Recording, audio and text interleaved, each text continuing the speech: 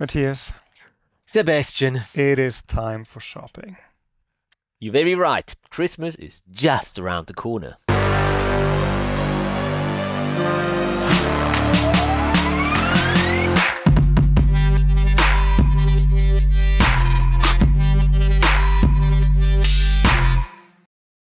And welcome back to another episode of Reviewing Your Underwater Films. It's great to have you with us again today for yet another submission that we'll review. How are you today, my friend? I'm good. Yeah? Are you already in that Christmas shopping mood? Yeah. And have you sorted out all your Christmas presents? No, not yet. But I have two suggestions for you. For me? Yeah. But you don't even know if I have sorted out all my Christmas presents I already. don't care. But I just give you suggestions what you can shop.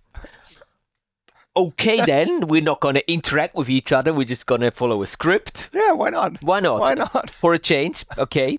Well, then tell me your suggestions for my Christmas presents, which I might or might not have already gotten. Well, first of all, you have a present gift for your wife. No. Well, maybe this one would be one for her. How did you know that she loves pink? Maybe because I know her. Maybe. It would actually go very well with one of her coats. I do like it, yeah. So tell me, this is... We're changing roles here a little bit. Yeah, I know. I have no clue. But I know that it's the new Diefok C-Touch 4Max Plus housing. Correct. Which comes in new colors. Correct. One of the new colors is the pink one. Yes, that's right. So, but if your wife doesn't like pink, or your lovely assistant doesn't like pink, or if you're the wife and you want to gift your husband, another option, it's another color. Silver. Right. Yes. And the third color, the black one, but the regular black one is already out. Yeah. These ones should be out by now as well, actually. Exactly. And yeah, I don't know what I want to say. I want to say go shopping, Matthias. Go shopping. Okay, I'll be right back. No, seriously, I think it's pretty cool. I think it's getting now a thing with Diefok. They getting all the new colors and a new housing. It's pretty cool. They will actually, and this you might not know this, but they will actually change the colors of their C-Touch 4Max housings, C-Touch 4Max Plus housings now they're called. They will change them every year. So every year there's going to be new colors, which is actually really cool. Last year we had white and blue. I don't know if you can see that in the background here. White and blue. And then this year we get a silver one and a pink one. And the following year there's going to be two new colors again, which obviously for someone like me who loves collecting that stuff, it's a drama because I have to get new ones every year. But it's actually really cool, I think, that you can actually personalize your housings a little bit. So I really appreciate their effort in just brightening up and bringing more colors into the underwater world. I think that's absolutely needed. So yeah, thank you Diefok for giving us new colors on the most popular underwater smartphone housing on the market. And as always, I'll put a link down in the video description below, which is going to give you a 6% discount on all of the new colored housings, as well as all the other older products that are on the Diefok site. And this is because Diefok is the sponsor of this video and the entire series here, and as a little benefit, an extra benefit to you as our audience, they are providing this 6% discount on your next order. So if you do need a Christmas present, whether that is a new housing or any other accessory that your loved one might need to add to their existing setup, go and check out the Diefok website and pick out whatever you want. The discount will be automatically applied at checkout. Thank you, Diefok. So very much appreciate. I make it easy for you. If you want to do only the black one, for me that's fine as well. So you don't have to go with the new colors. No, you're getting the pink one. All right. No black one for you, my friend. If you want me to give you a present, I choose the color. All right. That's the deal. Can I get a little unicorn on it as well? You can, of course. I'll draw it myself. Yeah. A little unicorn with only one finger. Guess which one that's going to be. Thumbs up. Yes, exactly. All right, moving along and to the important part of today's video, which is our submission. Please enlighten us. Who video are we watching today? Our today's, is that correct English? Yeah, I think so. Our today's submission is from Christian, and he sent us a video with the title "The Desert Odyssey," recorded in Italy. Where else? The land of Basil. All right. And Makes sense. He was using a GoPro 10 with 2 video lights. Okay. And that's it. Oh wow. That's it. Let's get bezeled up then. Yeah. That's wow. This year, when we were in Italy, I noticed that the basil withered very quickly. Noticing this, I remembered that there was a special project very close by in Noli. This was the start of my journey to Nemo's garden.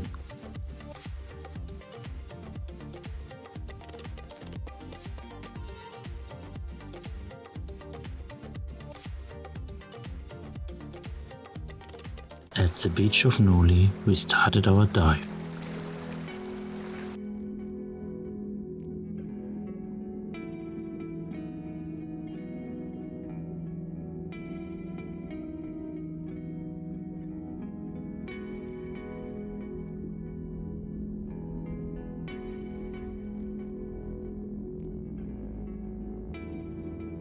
After a short dive, we arrived at the underwater domes.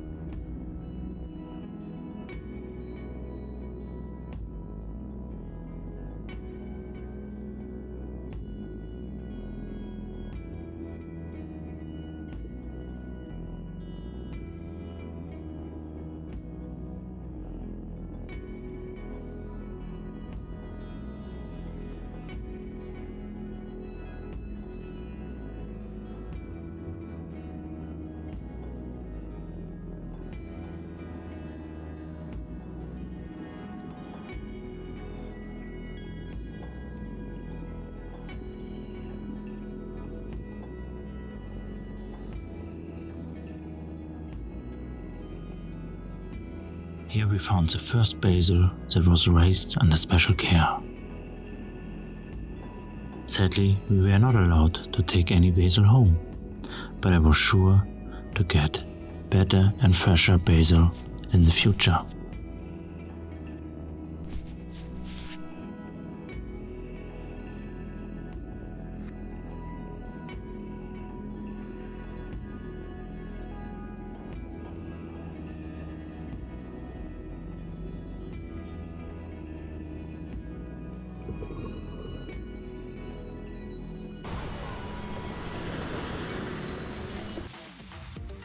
After our dive, we drove back home.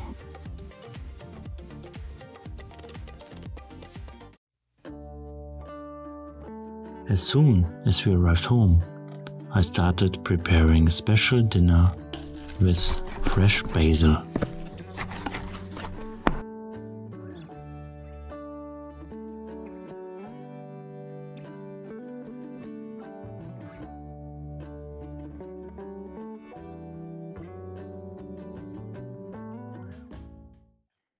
Very interesting story. It's a very interesting video. Yeah, I agree. I like. Thank you. I like the idea. It's you put thought in it. What you can do. You used he used narration. Which I like per se. It's like it's nice to follow the story, to accompany the story. Would have been nice to have a little bit more information, because like I think there is more information about the Nemo garden, because like we had a pretty big gap where we only saw the structure of the Nemo garden. Would be nice to hear a little bit more about what's happening. I think we can talk about the narration later. What I liked as well was the sound design. It's like it created a how you say, a fitting atmosphere for the underwater scenery. And I think the music was overall as well fitting. There are 2 occasions where I think it didn't fit, but overall I think was fitting. Was like calm and not taking over any control. It was like just fitting the story. Can I say something here? Yeah, before you go on? Please.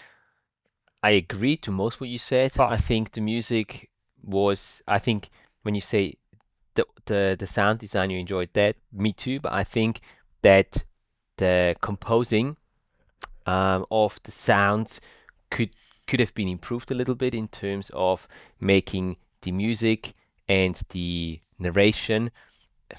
The narration was fine level-wise. The music, I would have liked to have the music increase when there was no narration, and that didn't happen. The music just stayed at the same level throughout, and it was fine while the narration was going. But when the narration stopped and there was these pauses in between, the narration pauses in between, I would have liked the music to go up to just bring it up, I don't know, 5 decibel or something, or 10 decibel up. So it's a little more dominant in those areas where there's no narration.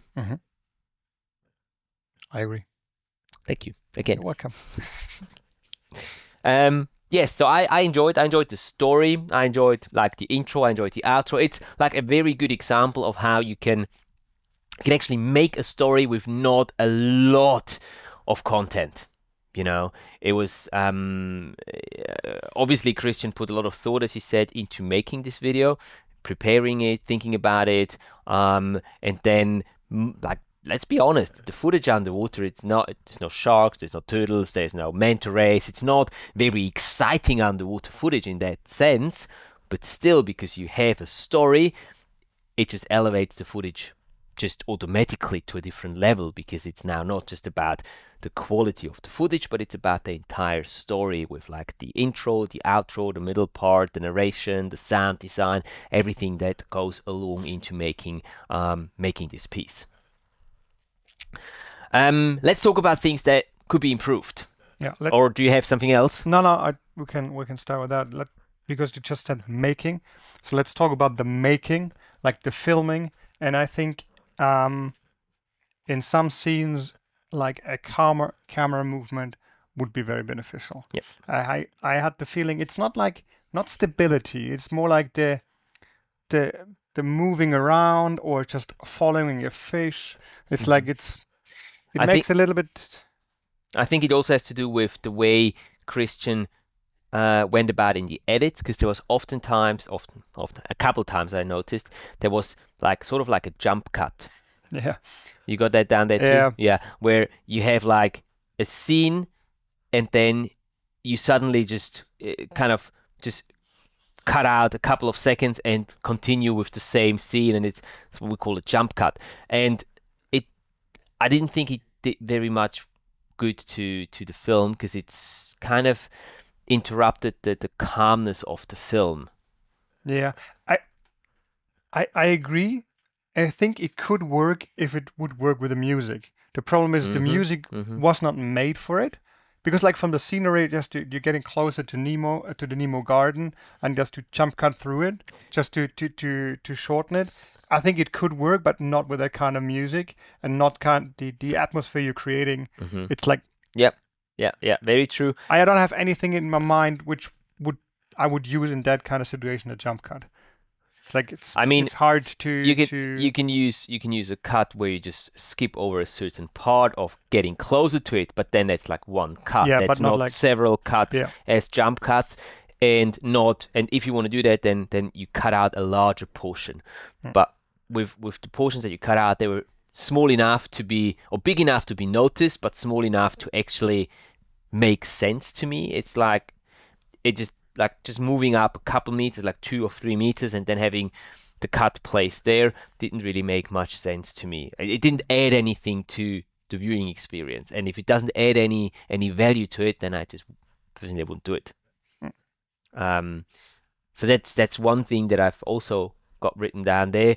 Then I also have the positioning of the camera sometimes, and I don't know if that was purposely or involuntarily, I don't know, but sometimes you were really tilting that camera for me in very odd ways. At one point it was even going into like a very close to being a vertical video, and I didn't quite understand it. You have to move through the structures, and you had to move the camera around. Maybe that's the reason why you had to do this. If that's the case, I would have just cut that out, that part of actually moving in there, having to move the camera in these weird positions.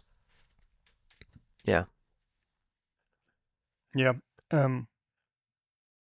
Yeah, I think as well some shots of their whole construction could left out repetitive, so I just could leave them out because we already saw that, or add another ones like, I don't know, like a tilt up or something. I think maybe a shot from up like, above would be nice, or something like that. You know, like a shot top down where you can see a larger portion of that structure from the top, which would also be. So just add a greater variety of shots instead of like more repetitive ones. Yeah. Agree. And then also, as you were saying before, this is another thing that I've written down here on the improvement side. I think that more information would have been beneficial, would have been good to have more information on the project, because I'm not very familiar with the project, even though it's not too far away from here. I've heard of it, but I'm not very familiar with it. Why was it installed? Who is behind the project? What is the goal of the project? What are they trying to do? I mean, it's certainly not to commercially grow Basil down there on a large scale. It's way too small for that, but maybe it's just an experiment. They're trying out something. That kind of information would have been very nice to have, to put all that into a bit of a perspective. I want to go into that information part, like the narration part.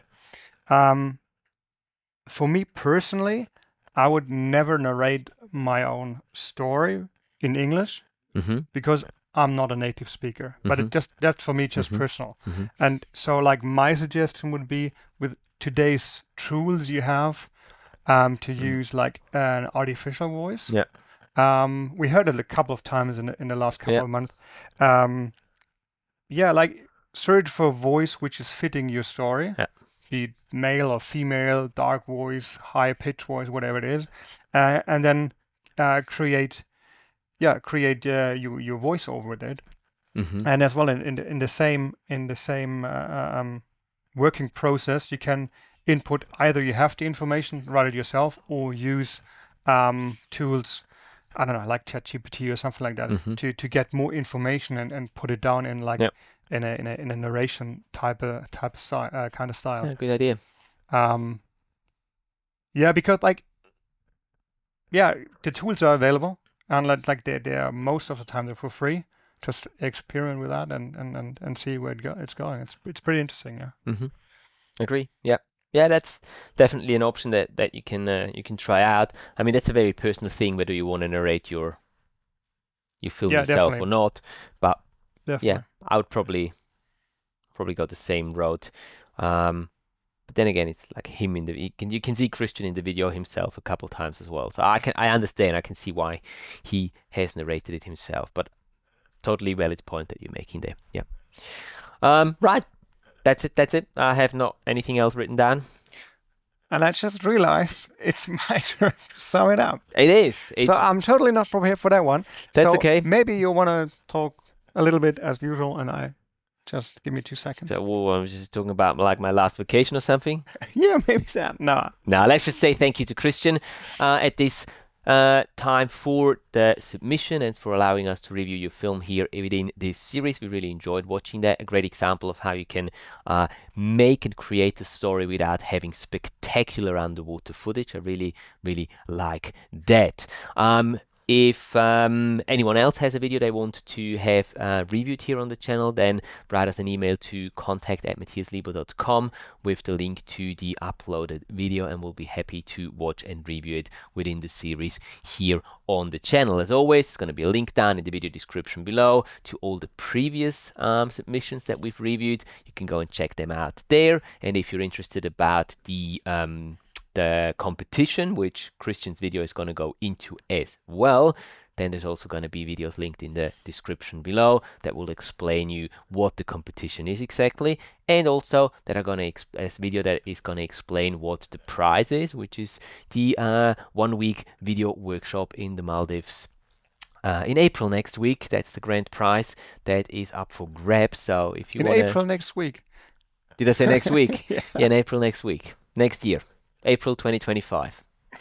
April, November. Okay. Looking forward to that. Yeah, me too. See, that's what happens if you give me too much talking time. I know. I just want to say, You're ready. Would have enough time to get another coffee. But I'm ready for the summary. Okay. Please sum it up then. Christian, thank you very much for your submission. We'd like your story and the effort you put into creating the story around the basil, basically. We liked as well the music, the choice of music, and the sound design you did to make it a whole story, a whole piece.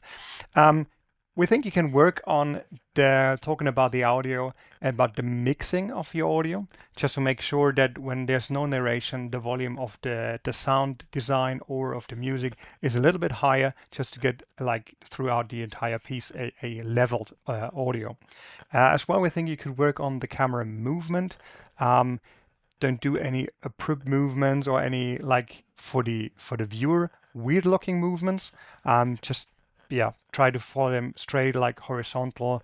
Don't follow any fish in a like a more hectic way, just to get it more calm, more controlled movements. And then we think you could put in a little bit more information about this special project, because there were some gaps between the narration. Would be more room for information to tell us more about the project, about the area, whatever it is you want to put in. That would be beneficial for the video. Mm-hmm. But yeah, thank you very much for that interesting story. Excellent. Cool. That's it. I've given you all the information before while Sebastian was writing up his summary. So there's no much more to say than thank you guys for watching. Hopefully this video and the review was beneficial to you and you got something out of it. If that's the case, let us know in the comment section below. Hit that like button, hit the subscribe button if you haven't yet. Go and get yourself a pink or silver dive fork housing if you haven't got one yet, so you can put it underneath the Christmas tree for your loved ones.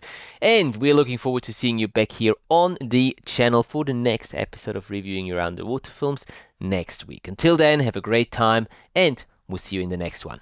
Happy shopping. Bye-bye. Bye.